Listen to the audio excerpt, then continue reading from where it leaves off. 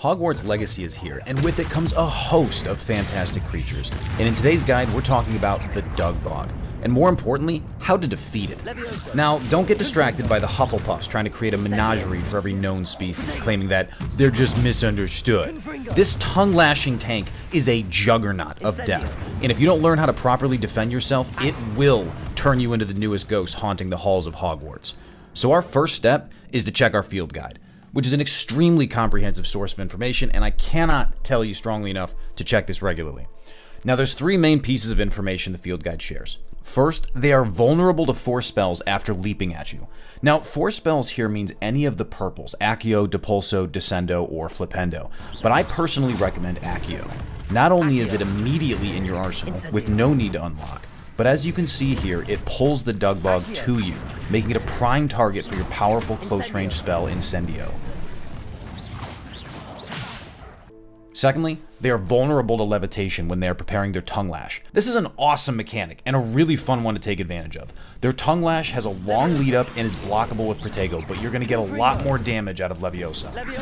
Leviosa? You know what, I'm not getting into that. Lastly, though this is first in the guide, I saved it till last because it's a little more flavor text, they are camouflage ambushers, and Revelio will reveal them.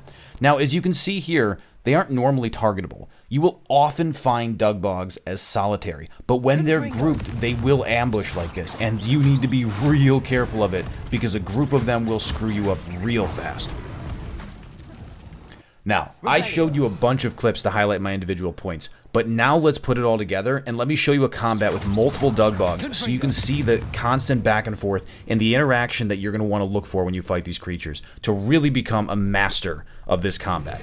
Now, right off the bat, you can see how quickly it came at us. Dodge out of the way, Accio, Incendio, Confringo, burn it down, and we're just going to finish it off with Ancient Magic. We're playing on hard difficulty, we're not going to screw around.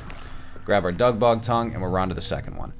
Dodge, Accio, Incendio, Confringo, burn it to the ground, another quick Ancient Magic.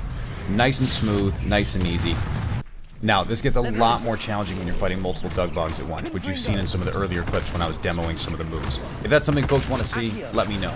If you found this helpful, please hit that like button, consider subscribing, and make sure to drop a note in the comments below and let me know which monster you want me to cover next. Have a good one, folks.